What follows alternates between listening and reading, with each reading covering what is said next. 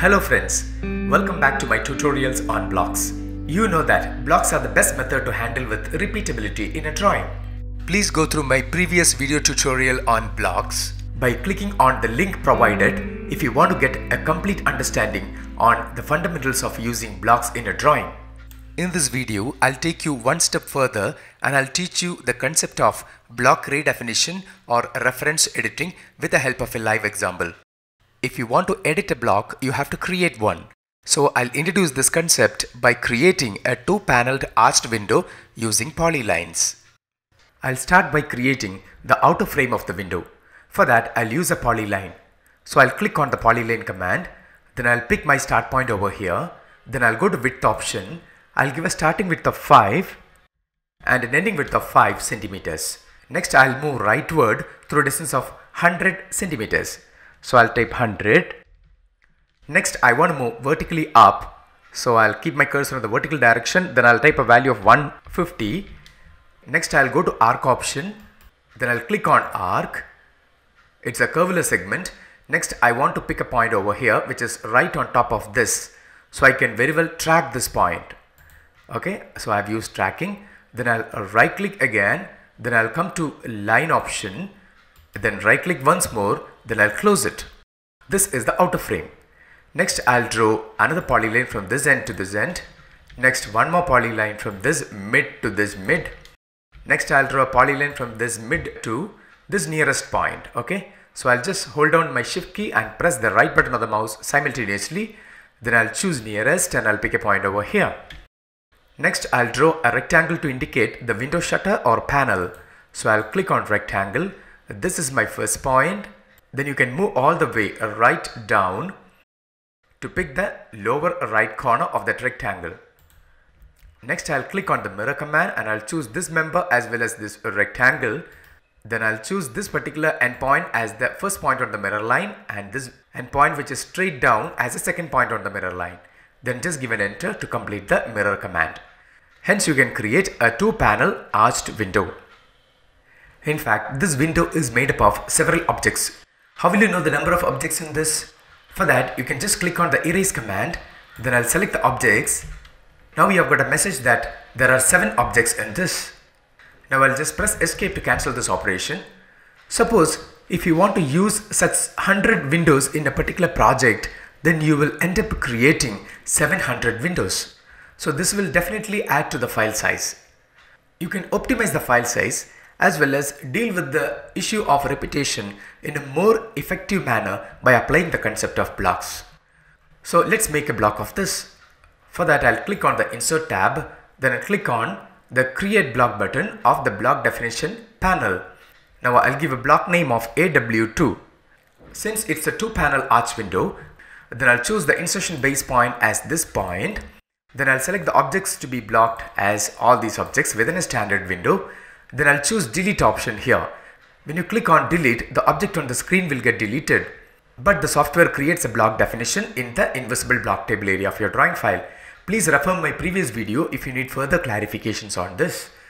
Now I'll disable open in the block editor button over here because I don't want to open this in the block editor.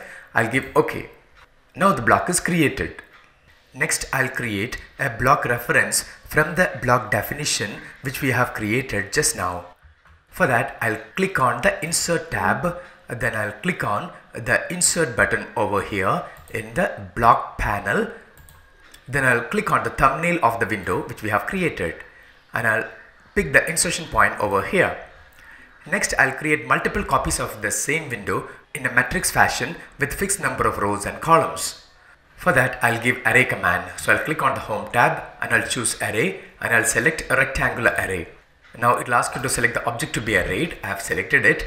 Now we have an array object over here. Just give an enter to go out of the array command. Next, I'll click on the array object. Now you will see a number of parameters related with the array in the ribbon. I'll change the number of columns to 5 and number of rows to 6 and distance between individual items in a column to 200, and I'll keep the distance between individual objects in a row to 300. And I'll just click on Close Array button. Now we have created the array. Next, I have to erase the items in the central column. For that, if you just click on the object, the entire array object will get selected. So what you have to do is just hold down the control key and click on individual objects. You can see that those objects will get selected. Now click on erase to get rid of these objects. Next, I'll create a rectangle to indicate the wall face of this apartment. So I'll just click to define the two opposite corner points like this. Next, I'll create a parapet on top. For that, I'll use the same rectangle command by giving an enter. At the first point, I'll click here. Now see if the tracking is on. If the tracking is off, just press F11 function key to activate it. The tracking is on. Now just give a value of 120 as the height of the parapet. Next, I would like to extend this edge rightward through 30 centimeters. So just click to activate this grips, and I'll activate the center grip. Okay, by clicking, then I'll keep the cursor in the rightward direction. Then I'll type 30. So like I'll stretch this edge towards left side through 30. Now I'm going to mirror this parapet to create the foundation or the plinth. So I'll click on mirror. There's a first point on the mirror line, next point on the mirror line. I've created the plinth. Next, I'll create the stair room using a rectangle. I'll click my first corner over here and the opposite corner over here. Now I'll just click to activate the grips here. Then when you bring the cursor onto the center grip, you will get an option called convert to arc. Now you can convert this into an arc. This drawing indicates the front elevation of an apartment. Now I have taken this drawing to conduct a presentation to my client. During presentation, my client has suggested me to incorporate a change in all the references. My client wants all the arched windows to be converted as normal windows with flat sunshades. And that has to be incorporated in several windows. Since these objects are block references, such changes can be easily incorporated. Because the software establishes a link between the definition and the references, any last minute changes can be easily incorporated on the references by incorporating it on the definition. This is what you call as block redefinition or reference editing. Let's see how this can be done. In fact, there are several methods in AutoCAD to perform this activity. I'll teach you one of the methods. I'll click on Insert tab and Block Editor icon to get the Block Editor interface. This interface can be used to perform any editing on the block definition, and this area gives you the list of all the definitions you have in your drawing. Now you have a block editor interface. I'll click on Home tab and I'll erase these two members. Then I'll perform a trim to trim of this particular portion. Again one more trim to trim this area. Okay. Next I'll create a rectangle. Next I'll perform hatch. By typing the letter H, you will get hatch interface. Click on that. Now you have this particular hatch pattern here. I'll change the hatch pattern to solid and it changes to solid fill. Now you can click on Close Block Editor. When you click on this button, the software will ask you whether you want to save these changes to the definition AW2. Yes, I want to save these changes to the block definition. The moment you click OK, you will see this change getting updated on all the references you have in your drawing. And this is exactly what you call as block redefinition. Suppose if you want, you can eliminate one or more windows from this process of redefinition. Suppose the sunshades of the first two rows of windows should remain the same. That means when I update the definition, the windows in the first two rows should not get changed.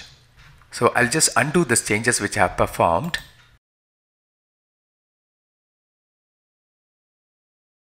Now I've got my windows with arched sunshades back.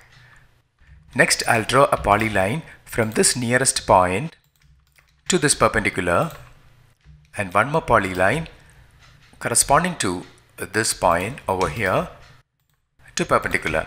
Okay, so this whole unit of the apartment is treated as a duplex unit or as a penthouse apartment. So the client want to retain the windows in this area as arched windows, whereas the rest of the windows should be changed as normal windows with flat sunshade. Previously, when I have incorporated the changes on the definition, it got instantly reflected to the references because of the link existing between the definition and the references. if you don't want a particular reference to reflect this change, you have to cut this link that is prevailing between the definition and the references. Using explode command, you can actually cut the link existing between these two objects. But when you click on this particular array object, you can see that the whole object is treated as a single unit. So first of all, you have to give an explode command by typing the letter X, and you should select the array object. Now this object is no longer an array object, and when you click on it, you won't get the parameters related with the array in the ribbon. Now you have to perform one more explode, which should not reflect the changes performed on the definition. So I have exploded all these references. Now you can see that these objects are taken back to individual objects. Now let's perform the same activity of block redefinition by going to the Insert tab, and I'll click on Block Editor, and I'll select the definition and I'll give OK. Let's perform the same change. I'll give trim to trim off this as well as these objects. Then I'll give erase command to erase these two spikes. Next I'll make a rectangle over here. Now I'll type the letter H for hatch, and I'll pick a point inside this rectangle, and I'll choose the solid fill as the hatch pattern, and I'll close the block editor. When I'm asked to save the changes, I'll give yes. Now you can see that these changes which are performed is reflected on all the block references which is existing here. Since these objects are exploded, they are not connected to the definition, and the changes performed on the definition will not get reflected. So using this technique, you can eliminate any number of block references from block redefinition. So that's all about the concept of block redefinition. You can make a try. In the next video related with blocks, I'll deal with the concept of dynamic blocks.